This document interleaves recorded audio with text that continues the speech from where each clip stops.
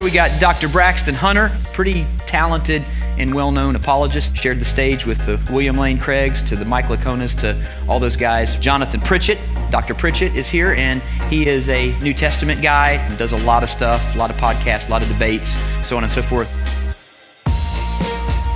So is the guy on the left Jerry Lewis, and Braxton's trying to be Dean Martin here? The straight guy and the funny guy? They gave us nothing but tradition and no argument. All they did was get on this stage, yell real loud, and set a straw man on fire. Okay, now I was not impressed. I need a dumb guy. Do I have any volunteers who wants to be my sidekick, the dumb guy? Respectfully, that sounds like a little bit of a dodge. I'm claiming victory. So where I come from, extraordinary claims require extraordinary evidence. Welcome to Trinity Radio. I am Braxton Hunter, and along with me is Jonathan Pritchett. And today we are talking about two new debaters that we really like. And other stuff. This is the first word. Science as religion. Never fails that we keep having the same false juxtaposition between faith and science, or religion versus science, as if the two are opposed. I think Christian apologists, for example, have made very compelling arguments that should have put that to bed a long time ago, not least of which David Wood's argument that, you know what, science is, that belongs to Christians, by the way. So, science is not opposed to faith or religion, but not only are the two compatible, but I'm here to argue that science itself, even science not done under the auspices of religious thinkers or religious scientists or practitioners of it, science itself is a religion. Does science, or at least have adherents to this religion that claim that science is the ultimate source of knowledge and truth? Yes, that's very religious. Do they have a priesthood? Yes, they have a priesthood. The lab coat priesthood is a real thing. Do they have gender disparity in the priesthood? Yes, there are far and away more men in science than women. If you don't believe me, listen to the feminists talk about the lack of female representation in STEM fields like science. Do they have sacred texts? Absolutely. And I actually, unlike the scientific atheist types who don't like Christian religious texts, I actually like the scientific religious texts, such as The Origin of the Species, The Voyage of the Beagle, and other books by Darwin, and I'm sure A Brief History of Time by Stephen Hawking would make the cut. Do they have dogma? Absolutely they have scientific dogma. Do they ostracize people who reject the scientific dogma? Yes. In fact, you can ask Michael Behe if you get rejected by and ostracized and excommunicated if you have differing opinions from the religious dogma. Do they have prophecies? Yes, they make predictions all the time, and just like false prophets in Christianity, not all of them come true. Do they have rituals? Absolutely. Science has plenty of rituals where they repeat the same things over and over to hopefully get the same results. Do they have relics? Yes, they have relics. Do they have iconography? Absolutely, they have their own iconography, have had so for centuries now. Animal sacrifice. Yes, they slaughter more animals than religious people these days, all in the name of evolution and biological science. Plenty of animal sacrifice. Do they have charlatans? Oh, they've got plenty of charlatans too. Horrific, unimaginable evil and violence and injustice because of this religion of science. Plenty. Ladies and gentlemen, I present the 20th century as evidence. Is science a religion? Absolutely, has all the hallmarks. You can check down every single box. Science itself is a religion.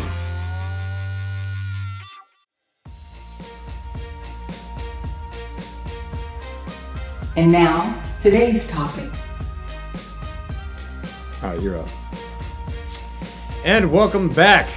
Welcome back not only to the main topic, but welcome back to the studio. It's been a while, and I love this room. I love doing the shows in this room. I prefer doing the shows in this room because it means it's mostly me and Braxton and not other people who are great, but not me and Braxton. So there's something about this whole thing that and it's not a slight against all the other people, but we've been doing this show for years now, literally years. Mm-hmm. And it started before we became technologically advanced to about 2007, 2008 level technology that we're at now. Yeah, that's right. We are. It started just you and me, and maybe we'd get somebody on a speakerphone or recording on the other end, and then sending audio files that we'd mix or something. But mostly just you and me shooting the breeze about something. And there's, for me, probably no one else but me, there's always something that I'm going to love about just sitting in here with you in our studio room, just having the regular show. The Trinity Radio Batcave, as it were. Yeah, there is something special about the Pritchett-Hunter dynamic to some people. That sounds self-aggrandizing, but yeah, and it's also interesting. I'll just say this. It's also been, please don't like rank your favorites here, but there is something nice about like whenever you had your debate back November of 2018 or 17 or whatever it was, a lot of people came over because of you. Yeah. And I was starting to think, well, this is just the Jonathan Pritchett show. And I'm the dumb sidekick, right? And then after the Dillahunty debate, you started feeling that way. Yeah. You know? But there's something about the No, I cherish it, though. I'm like dumb sidekick right here.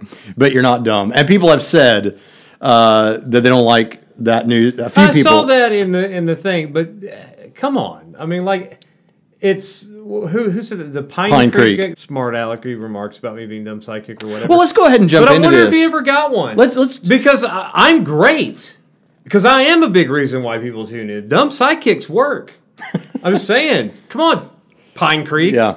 You know, get with the program. Did you ever get one? No. You're still just listening to that weird, easy listening elevator music before your show starts, and then you start saying typical internet atheist.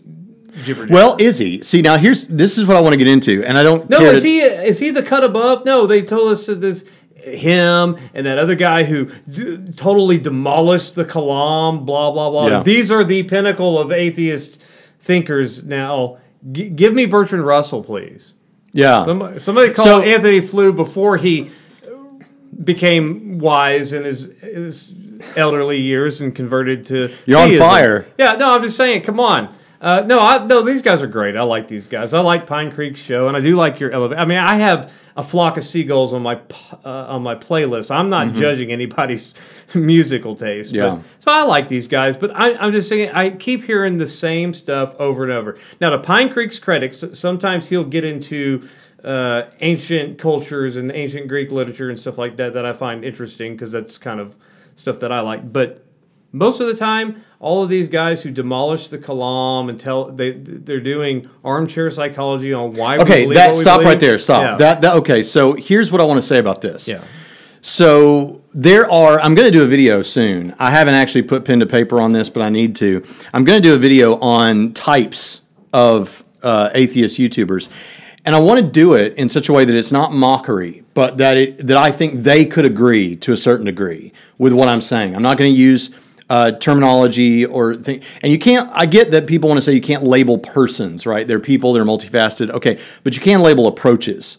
And there are approaches taken we already do it for you in the apologetics world. Some of us are classicalists, some of us are evidentialists, some of us are cumulative case, presuppositional, reformed epistemology. We provided those labels for you. I'm going to do a labeling and do a video. It'll be a short video, so people's attention spans won't, I do long videos. Some people don't like it. But we're going to do a video, and I'm going to categorize, because there are very different types. One of the earliest response videos I did was Godless Engineer in PineCreek. I did that in one episode, and they're very, very different. I said that then. PineCreek is, in a certain respect, and this isn't the label I'm going to use, I don't think, for this type, but there are many types, there are many people that fall into this type that are psychologizers. Yeah. And what they do is they're going to prognosticate and do a psychoanalysis on your Christian and figure out what sort of a Christian this is. Like how did they get to the place that they got to? How did they come to be a Christian? What was going on in their lives? What are they thinking? I mean, as we're speaking right now, as we're recording this podcast. Yeah, what's PineCreek's real name? Doug something. Doug? He's right now, as we're speaking, doing this on Twitter with one of my tweets. Yeah, you were reading that before we started. Yeah. So I wonder if Doug has a problem with authority, might have been treated bad by his parents. I mean, there's all... And I don't think so.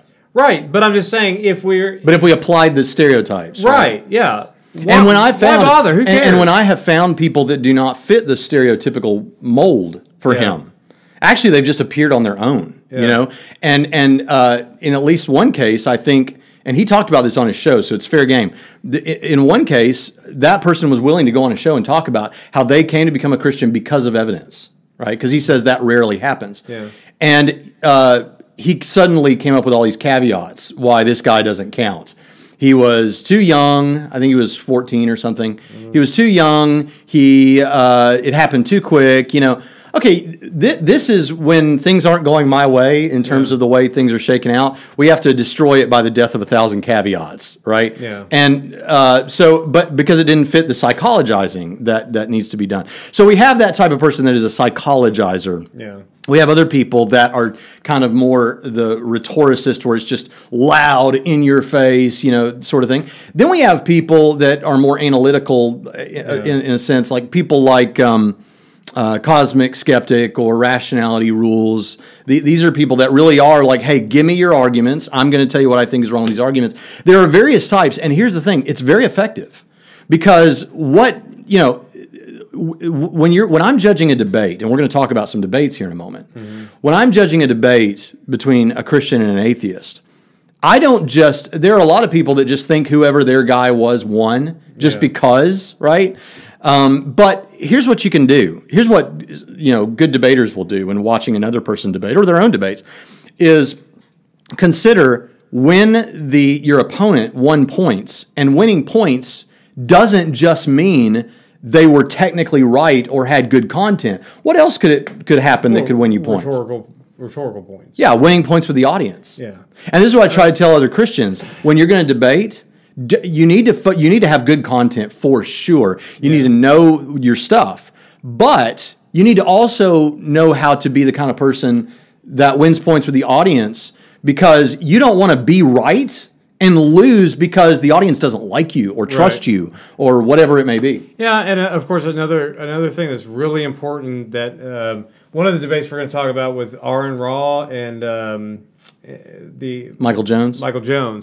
One of the things that's very important, and it's why I say that certain people win debates even when no one else does. The debate question, satisfying, if you take the affirmative or the negative, and satisfying your burden of your position on the debate question, and making sure most of your points are related to the debate question, is how you score debates, like professionally, like if you're scoring these debates.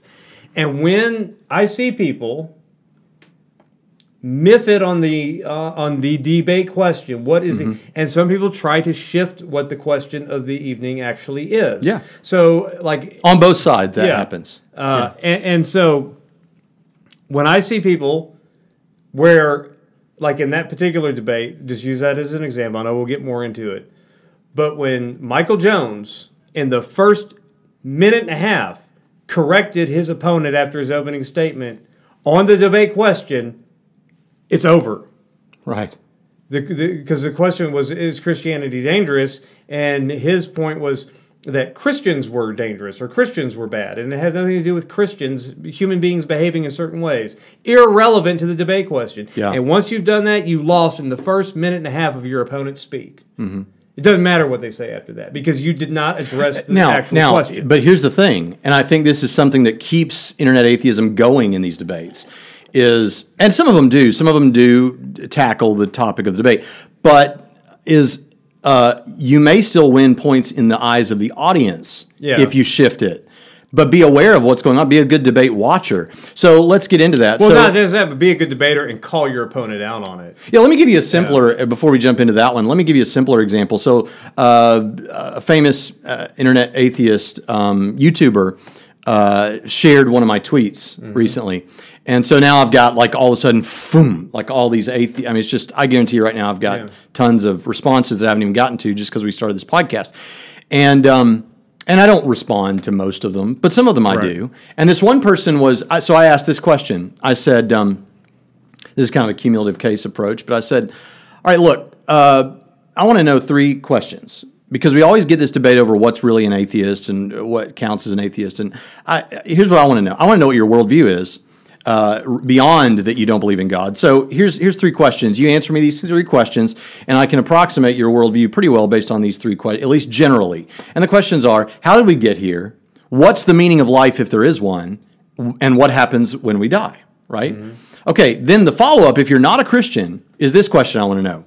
What pieces of data that we agree about, like that we agree, both of us agree are real and true, would you say that your worldview makes better sense of than my Christian worldview? Now, when I asked that question, I got some interesting responses. When it came to the 4th question, what pieces of data, there was one person who said, well, the Shroud of Turin. Now, wait a minute, hold on, wait. What? For those of you that don't know, the Shroud of Turin is allegedly a shroud that bears the image of Jesus on it because it is supposed to be the burial cloth that Jesus was buried with. And people talk about that. And you know what I think about it? What? I don't even... No opinion? No opinion whatsoever. It has not been a factor in my life. Now, when I've ever seen a documentary on it or heard Gary Habermas talk about it in passing or in a lecture, I'm like, huh. And then I don't think about it for the rest of my life. Right. So I mean, it's just like, that's one of those things that whatever. That's an interesting thing about that exists. Yeah. So remember is the it question. Jesus' face? Who cares? So the question I'm asking is this. The question I'm asking is a piece of data that we agree about that makes better sense on your worldview than mine. And they say the Shroud of Turin. And I said, wait a minute. You're saying that Christianity cannot account for the Shroud of Turin? And I don't know if it's a male or female, but they say, yeah, that's right. And I'm thinking, do you realize that most Christians I know don't even know what that is? Right. Secondly, many of them that do don't believe it. Right. And a few of them do. How does Christianity live or die based on the Shroud? Here's how Christianity accounts for the Shroud of Turin. If it's true, Christianity definitely accounts for it. If it's made up, Christianity accounts for it. It plays no role. Because Christians invented this. It plays no role in Christian. But the point is, this guy, and I even asked, why in the world are we talking about the Shroud of Turin when I'm asking you, what piece of data does your worldview account for that Christianity does not account for? Right,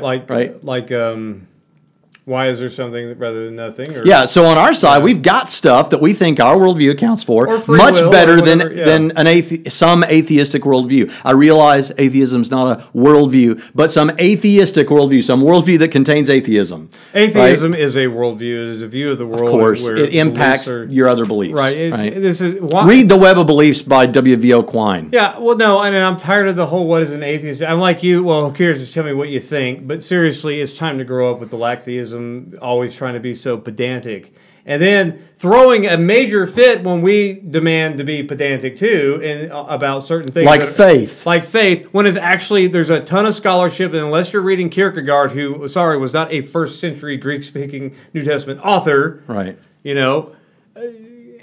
Either Kierkegaard on the Christian side, or you can go to like Twain, who's not a Christian by any stretch of the imagination, an atheist, who's basically the same definition. Well, probably what's happening more than that is hearing from people they grew up with on the pew behind them. Yeah. And taking their word for what faith must be. But let's get into that now. So the debate. So you pointed out a really interesting piece that I had forgotten to bring up, but that's a good thing to bring up. So we had this debate. This is the Bible and Beer Consortium with Aron Ra and Michael Jones, who runs the channel Inspiring Philosophy. Yes. Very good channel. Yeah, very impressed with Michael Jones. Yeah. So, now, do I agree with him on everything? No, I don't agree with him. You don't agree with me on everything? That's right. Why do you caveat everything like that? Well, because there are people out there. It's like, I love, rest in peace, Norman Geisler lost a great apologist this past week. And everywhere, I love the guy, didn't agree with him. Everyone has to say, you know what, Miguel Benitez, you Calvinist, you love you, man. Yeah, but you did kind of caveat it. You just pointed out something you disagree about.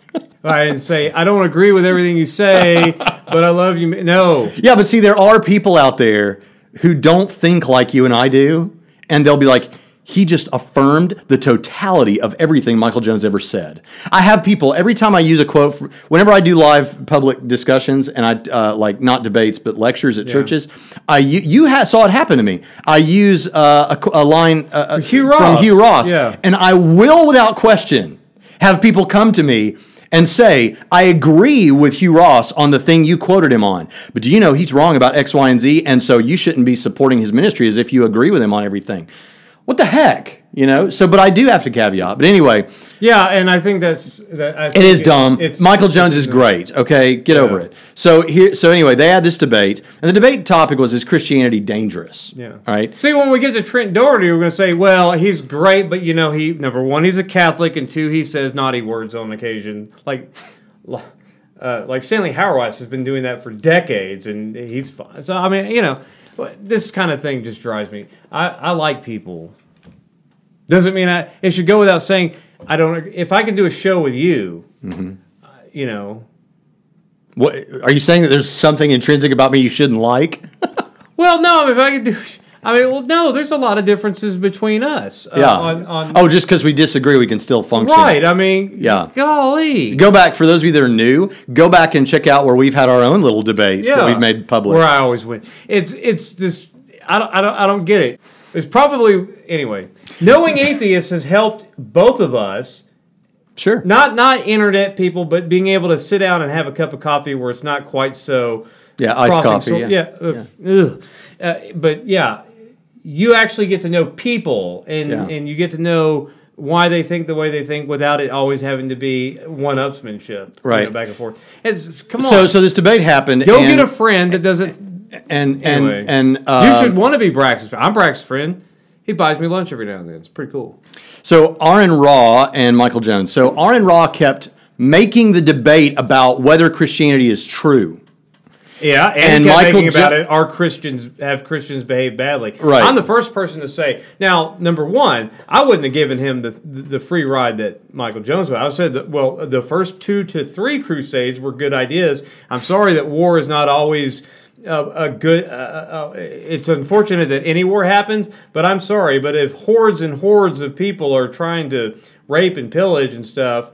Even for whatever reason, sometimes you got to go knock that stuff off. So I think that at least the first few crusades could be justified. So it's not just this blanket. Now, Michael Jones was rightly pointed out that, number one, no connection between, for most of those wars, there's been scholarship on this. He cited the scholarship in the thing about almost no world conflicts had to do with religion as the fundamental reason why, and that's been 5 to 10% at the most. And he cited the source. I read that that study's about 20 years old now. Yeah, he also he also knocked down the thing about atheists have a higher IQ on average or whatever it is than believers do. Yeah, he knocked that down too, which was interesting. But all of that, but he did the right thing by saying, look.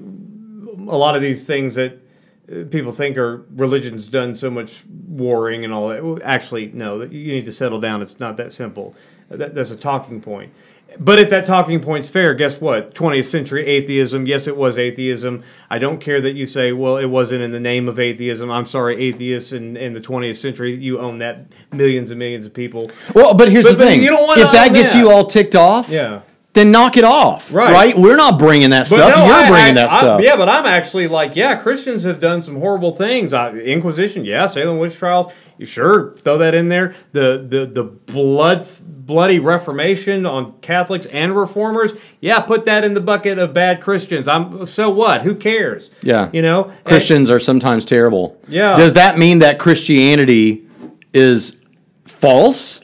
No, obviously not. There's a logical leap there. And secondly, does it mean that Christianity is dangerous? Yeah, but Muslims have done horrible things. Atheists, whether they did it in the name of atheism or not, is irrelevant because Christians, whether they do it in the name of Jesus or not, that's religion. So I'm going to point the same finger and say atheists and atheistic regimes have done enormous bloodshedding in just in 1 century alone did plenty. And so I'm sorry, whether you want to say the atheism was it, if they were real humanists. I saw Matt Dillahunty say this. Well, they didn't do it in the name of humanism because no humanist would ever blah blah blah. Well, who cares? They're still atheists or atheistic regimes, and whether they did it for their atheism or not is irrelevant. Just like whether they did it because they were Christians or not is irrelevant.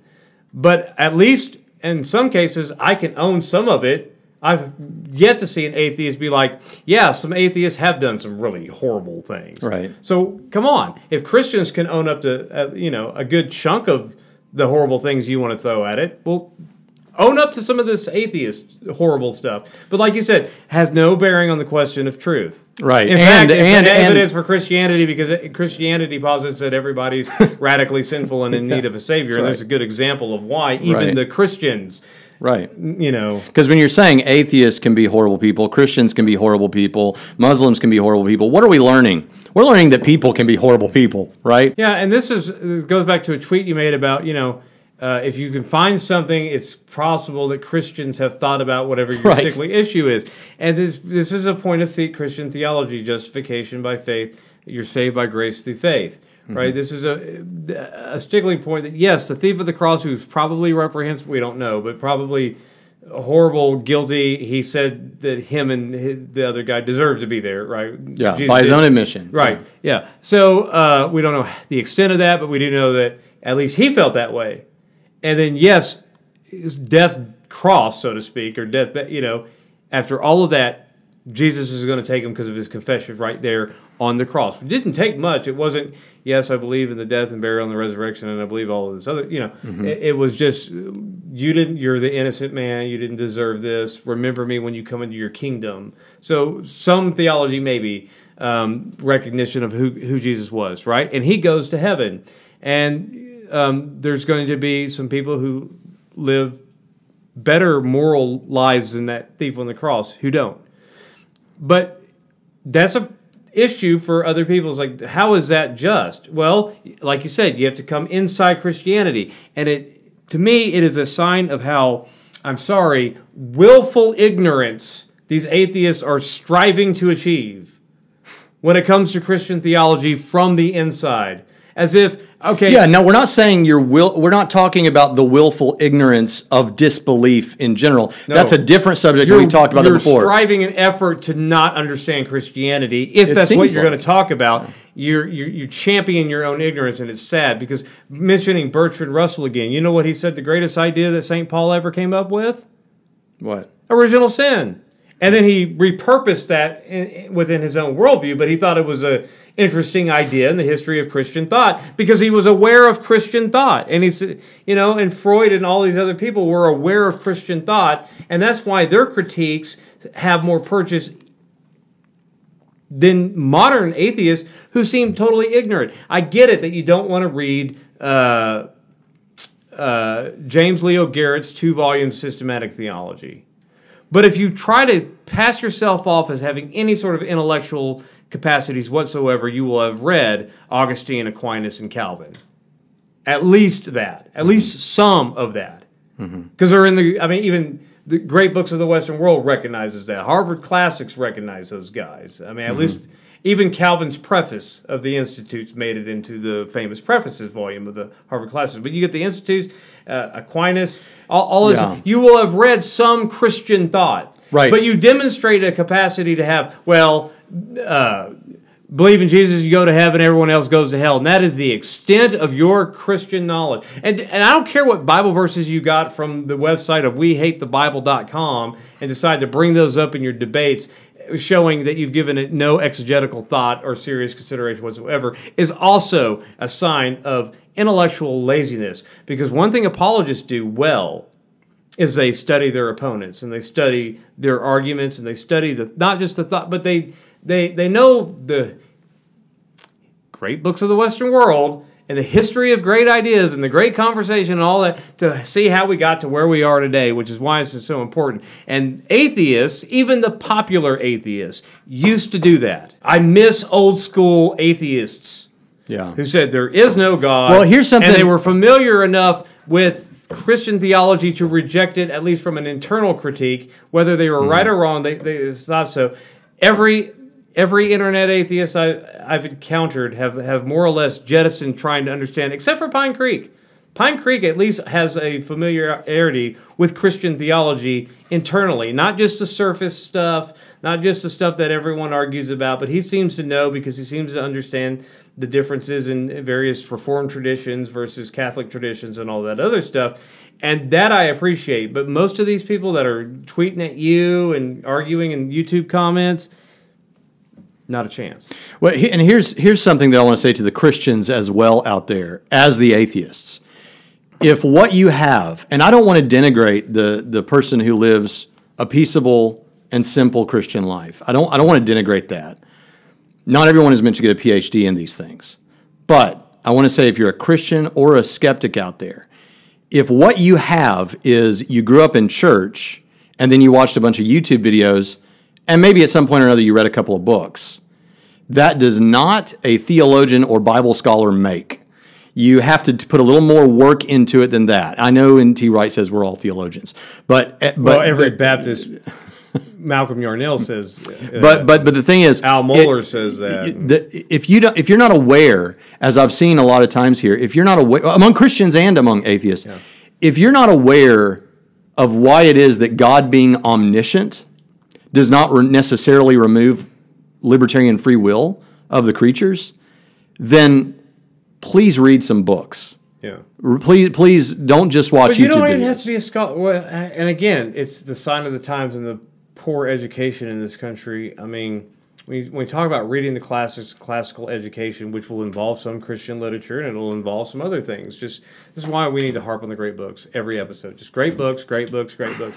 Because the common person, the great books, one of the features about them is that they were general writings for general audiences. They weren't even academic-y types. They were just written for the everyman and every woman. Mm-hmm. And you know what? The everyman and the every woman up until a few decades ago was familiar with all of that literature.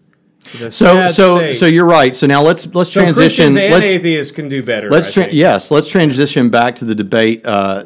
So another thing that happened that I thought was really important to discuss is this insistence, this absolute insistence that faith means believing without evidence. Yeah. Now,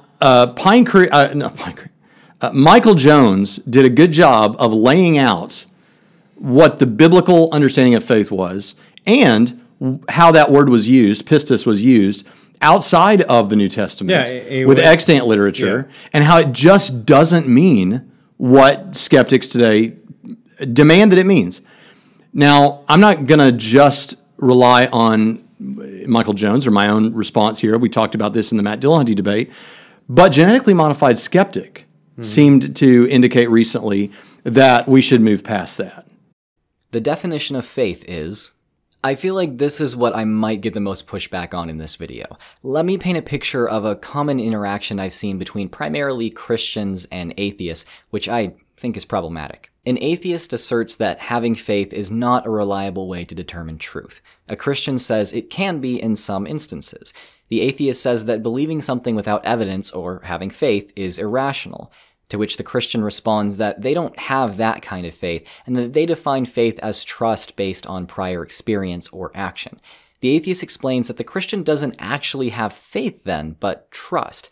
The Christian says, no, I do have faith, to which the atheist replies, oh, so you admit that you believe things without evidence? I know that scenario seems to paint the atheist rather uncharitably, but I have seen that exact conversation play out a few times. Here's what's going wrong there. The atheist in that scenario is holding to a rigid definition of faith, assuming and asserting that it can have only one meaning. The reality is, faith means very different things to different people. Plenty of religious people do essentially define faith as belief without evidence, or belief that is justified by its mere existence without outside justification. I understand why atheists, especially in the US, often define faith that way too. But other religious people have different definitions. So if we're talking to a religious person and they bring up faith, we have to understand what they mean by that before engaging them on it. But then so we've heard that now. But I also want to just tell you this. So I've got right here. So one of the passages that everybody loves to cite is Hebrews 11:1. Mm-hmm. You know, let me tell you what a good translation of Hebrews 11:1 actually would be. Faith is the assurance of things hoped for, the conviction of things not seen. I don't have a problem with the word evidence. You can't freight it down with all this modern, right? You know.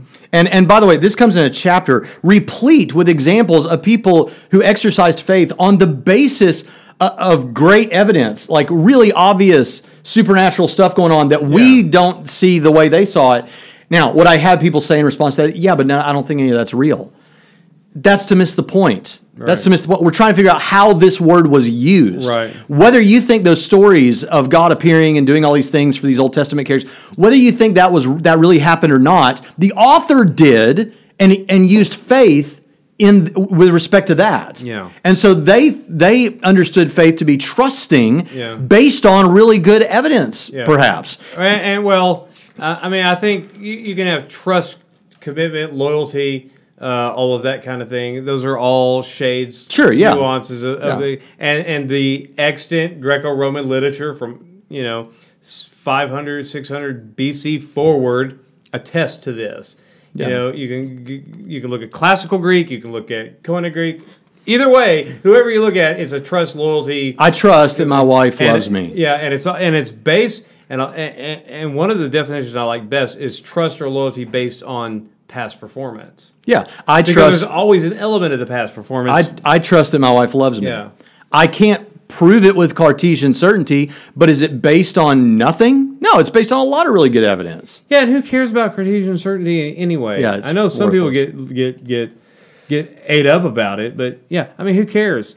But so in the New Testament, the word pistis is used 227 times. I can actually give you in each book. In Matthew 8 times, Mark 5 times, Luke 11 times, Acts 14 times, Romans 35 times, and so on and so forth. I can go through every book. What about that one verse where you walk by faith and not by sight? Well, respond to it. Huh? Respond to it. What do you think? Well, I think, so take Thomas, for example. Okay. Everyone wants to criticize Thomas because everyone speaks as though Jesus was maligning Thomas for wanting to see the evidence. Most of those who don't see and believe. Right. But the point there was not that you should believe based on nothing. Right. The point was Thomas had already seen and heard incredible testimony and had incredible reason to believe. And walk by faith, not by sight. You should have the confidence that the Lord will deliver you and provide for you and care for you.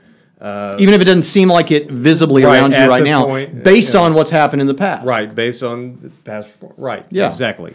So that's what the walk by it's not saying decontextualize, do this. Yeah. Blindfold yourself. So here's a good point. So here's a good thing. Theophilus of Antioch in his letter to Autolycus, book 1, chapter 8, talks about faith this way. He says, "Do you not know that faith is the leading principle in all matters? For what husbandman can reap unless he first trusts his seed to the earth? Or who can cross the sea unless he first entrusts himself to the boat and the pilot? And what sick person can be healed unless he first trusts himself to the care of the physician? And what art of knowledge can anyone learn unless he has first applies and entrusts himself to the teacher?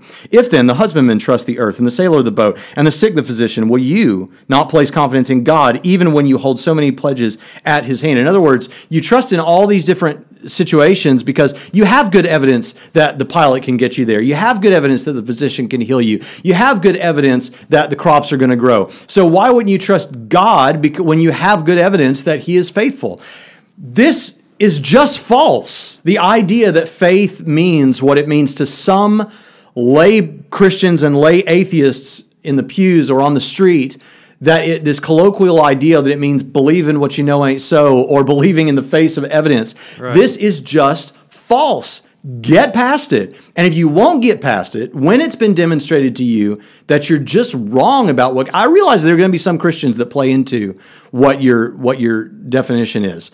But when you realize that scholarly and academic Christians... I mean, it was fantastic when Eric Hernandez, Trinity man, at least for the moment, stood up and asked Aron Ra in the debate, in the question and answer time, how is it that when Michael Jones just asked you for any singular academic scholarly voice that defines faith the way you do, You aren't able to give one. Is that not dangerous? Is that not dangerous to thinking? Is that not problematic? So, you mentioned that in 20 years of rigorous research, you found no evidence of what you're looking for. But then when Michael pressed you on naming just one scholar who defines the word faith in the way you put it, you couldn't name one. So my question is, could it be possible that your research is maybe flawed, biased, and even maybe dangerous to the pursuit of truth? I have conducted this experiment, as I explained, over and over and over and over again, having this exact conversation at least once a week for 20 years. Not one Christian ever has produced evidence. He didn't either, nor can you. No one can. It doesn't exist. That's not the debate tonight. I demand that anybody in this room who calls yourself a Christian, if you think you have scientific evidence to indicate you're God, bring it. You ain't got it. I win. I'm sorry my question upset you, but that wasn't my question, but I'll move on. Thank you. And Aron Ra basically went off about how there's no evidence. That is a separate question. And what and this is an important point that didn't get brought up. He said, oh, I don't care what they say. There's no evidence. So they're believing without evidence. So that's what faith is. The fact that you disagree with them about whether they have evidence or not is a separate question from what they mean by faith. Right. Come on. Or guess what? There's no such thing. If you lack a belief in God, you're not an atheist. So quit calling yourself an atheist. You have the lack theist experience, Matt Dillahunty. If we're going to do this, we're going to do this. You want to quibble about that, Aron Ra, and I know he's buddies. Fine. If you just lack a belief, you're not an atheist. Or like, let's do to your position what you're doing with the faith position. Same thing. Let's say, okay, I understand how you define atheist, but from my perspective, an atheist is someone who believes against the evidence about God. Yeah. Therefore, atheism means one who believes against the evidence. Yes. Would that be fair? No, of course not. So don't try to redefine faith based on what you think about Christian answers to things. Right. And of course, it all stems from, by evidence, Aron Ra means scientific evidence, which I think he called himself an epistemist, which is not a thing. Because at first I thought he said... Yeah, and he was talking, on the other debate, he was talking to an actual epistemologist. Right. And the guy said, I don't know, what are you talking about? You don't know, you don't have a clue. But he, at first I thought he said empiricist. So I went back and clicked it back because I was listening really fast. And no, he just coined an epistemology. But his epistemology is, if you can't know it by science, you don't know it. And he says, I'll take anything as evidence. Like, see, you and I would, I think, say, okay, so Islam... is an observable set of facts that we can all... So Islam and Christianity both affirm a theism. Yeah. They affirm theism. So if we have a piece of evidence that would count in favor of Christianity and Islam, but against, say, Hinduism, that's still evidence for theism. Yeah. Right, that's evidence for both Christianity and Islam, and then we've got to go further from there, right? He counts something as evidence if it indicates one thing over another that cannot be used in support of the other thing. Well, kind of, but he only considers evidence within the realm of science, because he said, well, by evidence, I mean... Yeah. So that right there is a self-defeating proposition for his epistemology, which shouldn't. This is why the fact that don't talk about reason and logic when you can't have a self-defeating right in the face and you can't grasp it. So you're done talking about reason and logic until you figure that out and stop buying into the scientism. But to your point about his wider use, he is, to his credit, he is right. This is the problem with. I see with this chaotic self-education that these atheists try to engage in, because it becomes chaotic knowledge. They're grasping from here, grasping here, but they have no coherence. He is right that data and facts are neutral. They don't become evidence for anything except pressed in service to an argument to point to one thing over another. That is true. That I agree with him. Fact is fact. That's why I don't believe all the evidence for evolution. No, you have data. You have fact. Well, there are various... Then you can press that in the service. There are various definitions of evidence. And well, yeah, I know, but I'm just saying, I do agree that facts... You agree with his position. I agree with his position that facts in and of themselves don't prove anything. You have to press those in service by way of an argument to Sure. make it evidence for a position. Absolutely right about that. You know what he's absolutely wrong about? What counts as evidence. Yeah. Yeah. Okay, so that's And I think the Trent made that. Yeah. So now we're moving into the Trent Dougherty debate with the same person, Aron Ra, and I don't know how much I can. Their debate had nothing to do with the question. He wanted to debate again. They actually said you wanted 2 debates within a relatively recent time.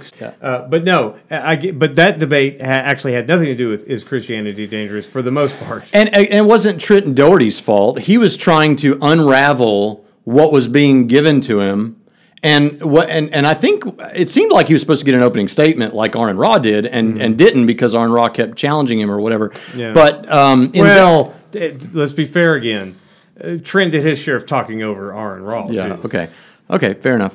But Trent Dougherty, this faith thing came up again. Yeah. And I loved it with Trent Dougherty. He's like, I don't know anyone who agrees with you about that. All I was saying was that it makes sense to me that you're coming from a Mormon background. Because I'm not coming from a Mormon background. We can roll back the tape that you were raised by Mormon parents, whatever. Right. I was. That you had sort of imbued in you this idea of faith that comes out of Mormonism. No. Which is the burning of the bosom. No. Because your concept of faith is utterly, totally foreign to the Roman Catholic concept. Yeah, it's foreign to Mormons too. It's foreign to Mormons too, but it's actually what the Scripture says. And it's not just Aquinas, it's not just the Christian Scripture. It's 19th Muslim. It's Muslim Scripture and Hindu Scriptures. No Christian that I know of personally. I know every Christian I ever talked to. We always have this argument. Well, there might be a reason. I tell them that that's kind of like maybe you ought to ask them what they believe. Hey, I do. I prove my point. Because maybe they know what they believe, and maybe the reason they believe it is because it's what's espoused in Scripture. It's what's espoused by the major thinkers of the Christian faith from the medieval period through the Enlightenment. He's like, in this book, they disagree with you, heavy academic book, and he goes through just a list of them, and he's like, no, this doesn't. And on evidence, too. But here's the thing on what counts as evidence. Yeah. And he's like, yeah, we've got this whole thing. What I liked about both Trent and Michael Jones, Trent Dougherty and Michael Jones, both of their debates with Aron Ra. Aron Ra, give me the data, give me the evidence, give me the science, give me the this. Now, who brought out more scholarship in both debates? The Christian. The Christians. So just using words like scholarship because you know the word, and using words like peer review because you've heard it before. Barbers get peer review; it's overrated. Don't accountants do peer review? Peer review is not what you think it is, probably. Peer review in science is meaning other people tried something too and it worked. It doesn't get you to the therefore. It gives you, yeah, this happened, just like you said it would happen. It doesn't get you to any therefore. It just, this happened. Peer review, you've had peer-reviewed articles, Christians peer review, so don't, and science is not more sacred than it is for barbers who get peer-reviewed. Okay, peer review is peer review. Yeah. Okay, but just because you know the word, and you know the word scholarship. Is that like ordination? Yeah, that's their version of ordination. Right. If you got peer reviewed, yeah. if just because you know the words doesn't mean you've actually read a whole lot of it. That other people who this is what you talk about. You want scholarship, you want peer review, and they bring in truckloads of it compared to your one or two things that you cited that you couldn't find the reference in the middle of your debate. You know, well, I can get you the footnote. Well, maybe they both did that. Did you notice that in the video from Bible Beer Consortium, in the description of the video, they linked a file that you can download that is all of Michael Jones' bibliography. Right. And it's like 2 pages. Yeah. And yeah, that's the turf you wanted. You got it, and guess what? You got hammered for it. And by the way, did you notice what happened? At least in the beer and what is it? The Bible and Beer Consortium. In that, he's like, he takes kind of almost like my attitude about peer. Well, just because it's peer reviewed and in the sky, it may have the wrong conclusion. It may be wrong. So that's what you wanted. And then when you don't like what you're hearing from the overwhelming consensus of scholarship, you're like, yeah, but. Well, I agree. That's fine. Yeah, and I could be wrong about this. But you've lost the position. My point is, you've lost the position to complain when somebody, yeah, but's your source. right? When you start Right. butting everything, Yeah. so you can't complain when And- you're and like, there's some- but it's peer review. But even though it's peer review, doesn't mean that their conclusions are right. I have to read it for myself and look at it. Blah, blah. Agreed, do that. But Yeah. you can't complain anymore when somebody knocks your article that no one ever read. Yeah, You know? and there was So- somewhere in there where, and I may get this a little bit and wrong. that works in any But field. Michael Jones said something. He quoted him from some other debate. Maybe it's Tyler Vela debate that Aron Ra had. He quoted him saying something like, "If the science says X, then I'm forced to believe the science and change my opinion about something." So Michael Jones laid out all this science, and he's like, "So you said you would believe, basically. And I've made it for you, a little care package for you of all this evidence, Right? You know, so."